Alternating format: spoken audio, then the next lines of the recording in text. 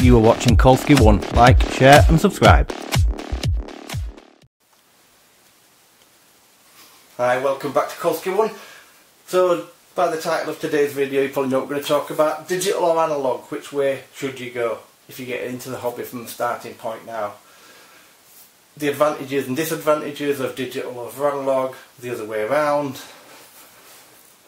and obviously what would I do if I was starting today. So if I was starting today, I'd probably go straight down the road of digital, for reasons I'll explain later, but it's not quite that straightforward, is it? Because there's a massive cost implication. So these are the DJI system. You don't need this, you can take them out of the equation, but you do need these. I think these still retail at $549, and then that's with standard receivers on it. Standard receivers are absolutely fine, by the way. I'm not saying for 1 minute you need to buy them, you don't.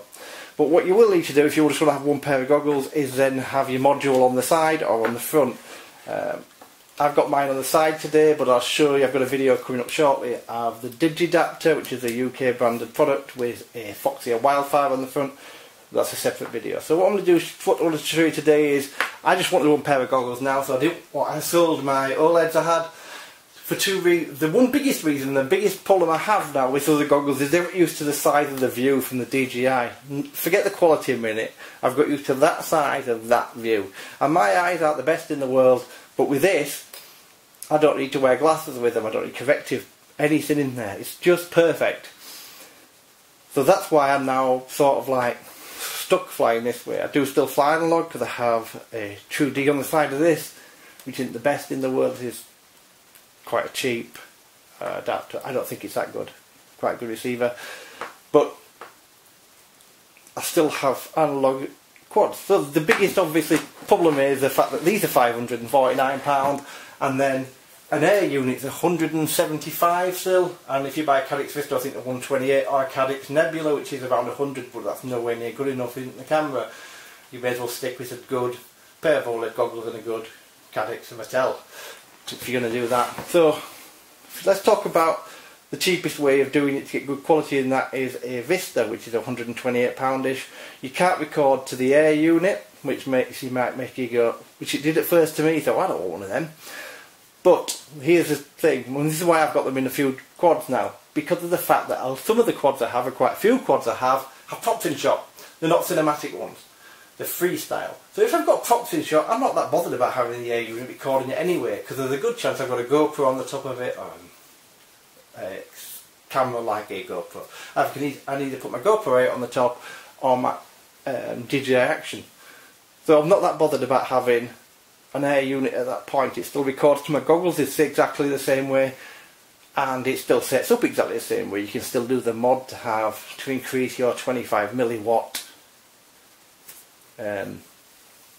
settings. If you're in the UK, you can still set them to 712, whatever you want to go to. I wouldn't recommend going to 1200. I'd recommend never going above 7, but anyway, that's by the by. So that's the first thing. But to get to that, I've spent £128 and I've had to modify a quad I already own, unless I want to go buy a bike and fly, unless I want to go start again. Now with the Caddx Vista you can mod quite a few of what you own, so there's quite easy ways of doing it on certain stuff. I've got some videos coming up. I've made my own Titan 7-inch iFlight with stuff I already had, and putting the Vista in was really easy for me to do it that way.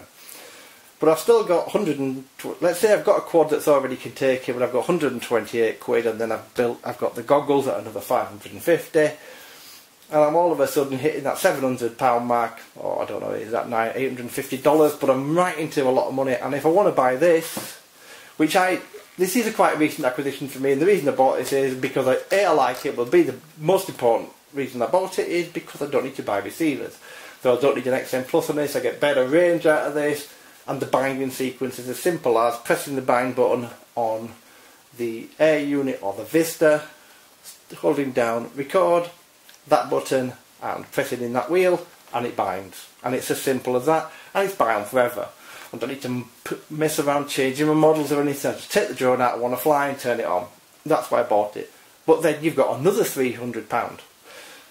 I bought this second hand, but you've got another £300, and all of a sudden these prices are rocketing through the roof. But what do you get for your £300? What you get is a different experience. You get to fly with superb quality visuals. So what you see out of the goggles is what the air unit, is virtually what the air unit records. It's a 720p version. But you can obviously watch your recorded footage back and it looks superb. You don't get the overlay of the OSD on there, which is another thing to discuss, because OSD has to be set up in a different way and it doesn't overlay onto your, you can see it in your goggles but it doesn't overlay onto your video footage. Again, a lot of people like the OSD on, it doesn't bother me in the slightest, but they like having that on the front. So we're into a lot of money, but we've got really good quality. It looks fantastic, the range is great, the breakup's next to none, and if you're running it at 700 milliwatts, you've got fantastic. You can have it 25 megabits per second or 50 megabits per second. 50 megabits per second, the footage looks amazing through your goggles, and the recording's going to look amazing. So, why would you not buy it then? Because of the fact we're looking at probably then, for one quad, and that's converting your own, and to do all this we're probably looking at best part £900, or we're probably looking at £1,000 if we bought everything. It's a lot of money. Whether I can go analog, buy a pair of OLEDs, let's not go down the road of fat shacks because you're into stupid money again. So let's say I bought some Skyzone 03Os, 03Os, and they're OLED, and they're around £330 at the minute. Sorry about that. They're around £330 at the minute if I buy them from Banggood. And then I've got OLED technology, and I can fly any quad that I already own. So the analog quads I already own, haven't had to spend any money. And I've got really nice pair of goggles, I've got a really nice picture, and I can record through that. So what's the difference? Well, the difference is a bit like chalk and cheese really. There's loads of videos about you can watch. I'm not going to do a comparison video because they're massive. There's loads of them, but the breakup's far less, the quality's far better, the range is much improved. The latency's really low. People say there'd be high latency, there isn't. Big Bad DJI have come and taken the hobby. Have they? Well, they haven't. What they've done is left the hobby open for other people to now come in with DJI to get DJI products. I'm surprised they let Caddx do what they're doing, and I'm surprised they've let Yashin do what they're doing, because the Yashin now make a camera. So analog can be bought for cheap, and hopefully, if I've seen the Bike Frost and I wasn't that impressed with it, but it was a pre-production unit. Let's say they get that Bike Frost right and you can use the original equipment you've got, but you don't have to have this silly screen, and you don't even need to have all the other plugs going into stuff. That would be a solution, and a great solution. And DJI might then have some competition, but at the minute, they haven't. And when this came out, I like DJI anyway, so I don't have a problem. I don't bother about politics of what happened and the big bad corporate companies. All I care about is, can I fly with it and do like the image it gives me? If it's yes, I'll buy it. It's the end of the day, that's it. I don't care about the politics with it. But they're the only people now in the market. There's no competition for them, and because of that, they'll keep doing it. A lot of people I didn't expect to convert, that you see on YouTube, have converted already, and they fly very much mainly DJI Air. I'll be totally honest with you, I can't see me ever buy another drone that isn't got a DJI Air unit in it. I'll never probably do a build that hasn't got a DJI Air unit or a Vista in it, because it's not the way I want to go anymore. I'm happy with this setup. If something happens to transmitter, I'd just go back and stick an XM Plus in and fly it with a jumper. Not a problem. Remember, that's something you must remember as well. You don't need to buy the DJI controller. You can just use the goggles you've got with your own transmitter and just do it that way. The goggles only need a positive and negative supply to work. So that air unit just needs a positive and negative to give you an image back to these goggles. That's it. The other thing you're doing is connecting up two wires, which will give you your control from the unit.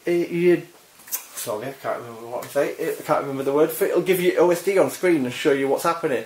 The OSD, as I said before, isn't quite as like it is on Betaflight, and you can't record it. But basically, that's how simple it is to use. So forget that. You don't need one of those.